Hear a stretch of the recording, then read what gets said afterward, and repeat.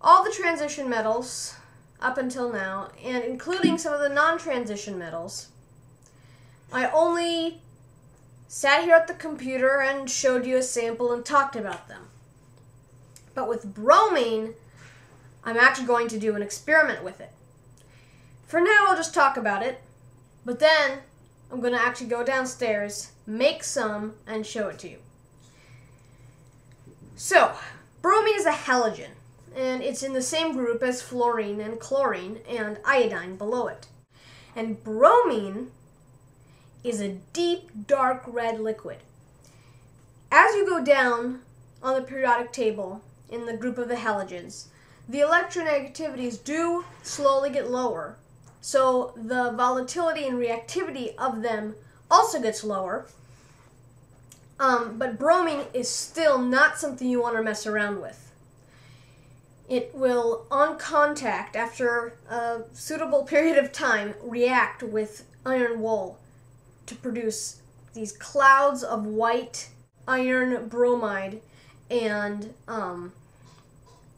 clouds of white iron 2 and iron 3 bromide and clouds of evaporating bromine gas. Now, although bromine is a liquid, its boiling point is actually only 138 degrees Fahrenheit. So at comfortable, or about 58 degrees Celsius, at comfortable room temperature, it will slowly evaporate, giving off noxious red fumes that irritate the nostrils. In my method for synthesizing bromine, I'm going to use sodium bromide, which is a common chemical that you can get at pool stores so that you don't have to use as much of the normal brominating chemical. In hot tubs, bromine compounds are the compounds of choice for disinfecting hot tubs because at higher temperatures they work better than chlorine salts and hydrochloric acid. But for pools, hydrochloric acid and chlorine salts, such as table salt, are actually better. And if I can, I always try to show a sample of the element I'm talking about. And I can't show bromine right now because it will evaporate as soon as it's created, and it's really hard to store it. Even in a sealed glass ampule, it won't store for very long. So I'm going to actually go downstairs and make some and then show it to you and pour it on some aluminum and iron wool, and hopefully we're going to get a nice reaction. So now we're going to synthesize elemental bromine. And the way I'm going to do this is first I'm going to take sodium bromide, which as you can see is sold. It's sold by a company called Leisure Time. It's sold so that you don't have to use as much of the brominizing chemical in a hot tub.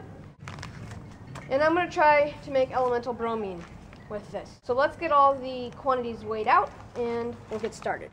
The total theoretical yield that I'm aiming for is 16 grams of bromine. And I'm not sure exactly what percentage of theoretical yield I'll get in this experiment, probably around 50 or 60%. But I want 16 grams of bromine at the end, theoretically. And so the mass of hydrochloric acid that I'll need is 17.64 grams, and that's what I weighed out here. And then I'll weigh out bleach and sodium bromide, and then I'll talk about why we need these chemicals. I've weighed out 20.6 grams of NaBr, sodium bromide, which is the chemical I'm going to isolate bromine from. I've weighed out 17.64 grams of 31.45% HCl solution, which works out to be the correct amount of HCl that I need. And then I weighed out, I didn't actually weigh this out, but I got a bunch of bleach, and I'm just going to keep adding it until I see that no more bromine is forming. So now let's talk about what's going on. Well, what I'm first going to do is I'm going to take the sodium bromide, put it in this Florence boiling flask, and dissolve it in water. Okay, so we have all of the NaBr dissolved now. And now the next step, I don't know if you remember in my chlorine video, what I did is I took hydrochloric acid and added bleach to it, and that made chlorine gas. So what would be great is to make hydrobromic acid, add bleach to that, and make bromine, which is exactly what I'm going to do. So I've got hydrochloric acid and sodium bromide, and I'm going to pour the hydrochloric acid into the sodium bromide solution. Now, because chlorine has a higher electronegativity than bromine, it will displace the bromine in the sodium bromide. You're going to get sodium chloride and bromine ions, and the bromine is then going to bond to the hydrogen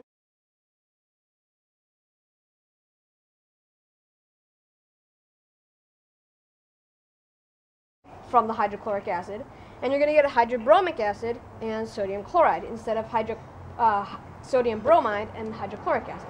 So nothing much visually is going to go on in this reaction. I'm actually going to zoom up the camera.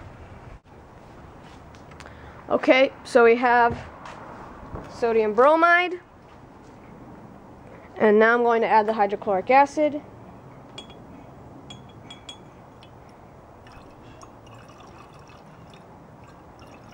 I did the stoichiometry of this, and you need surprisingly little.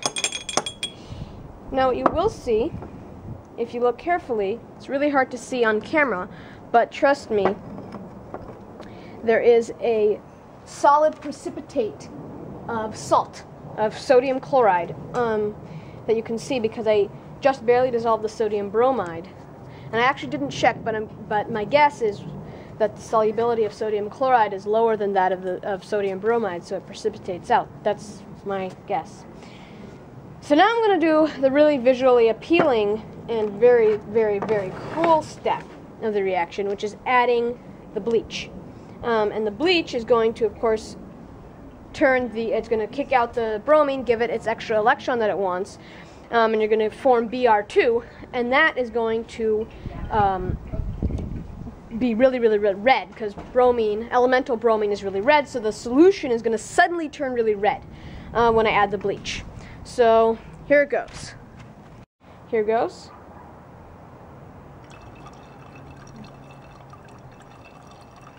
And I'm going to continue adding bleach until no more color change is observed.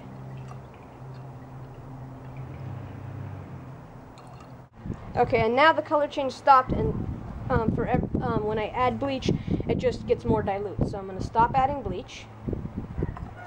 And what we have now is a solution of water, bromine,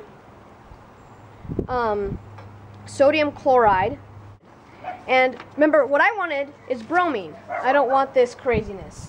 So what I have to do now is to separate out all of the component parts here. Okay, I had a little mishap and I had to remake the solution, but this is exactly the same solution as I had before, bromine solution. And you can see some of the bromine vapors are coming up. There's the bulb, and here is my distillation apparatus. So here's what's going to happen.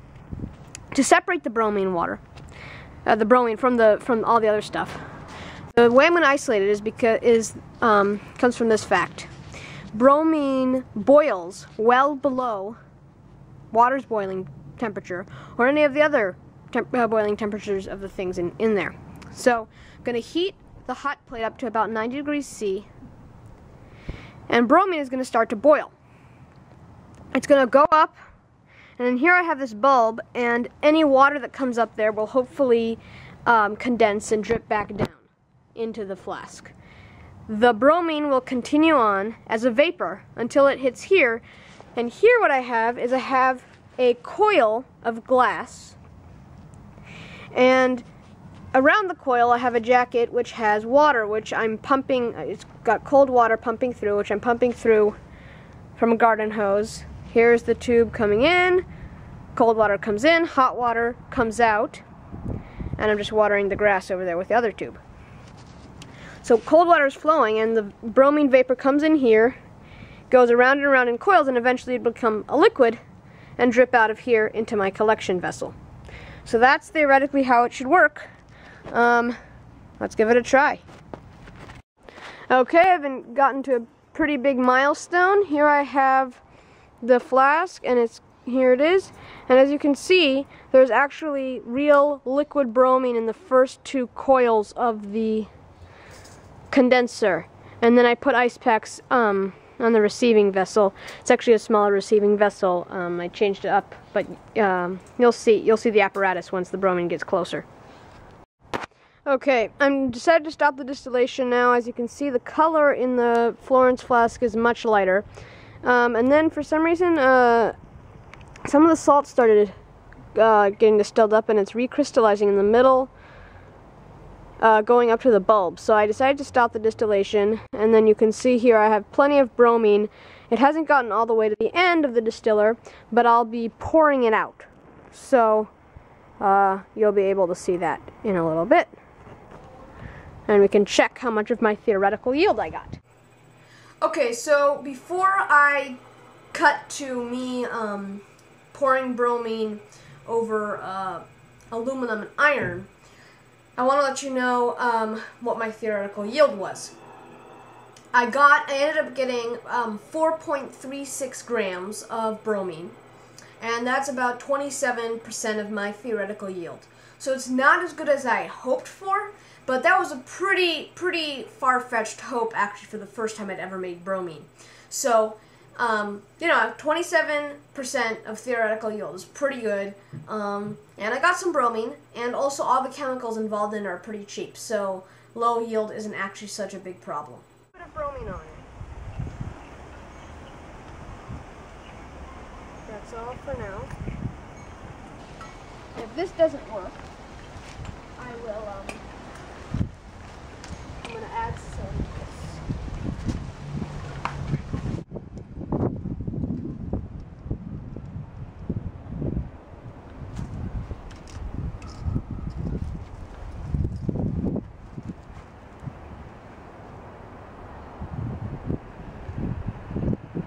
There we go.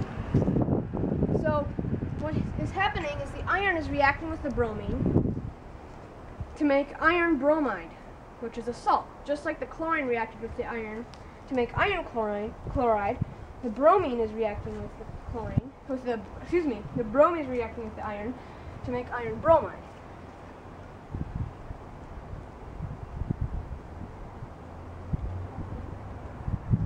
I was wishing for a slightly more vigorous reaction, but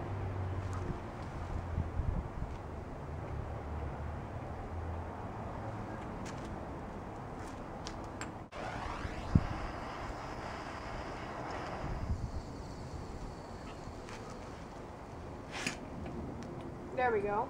There's a better reaction. Come on, keep going. Oh well. You can see it's a pretty cool chemical, and maybe in the future I'll try to make some more of it.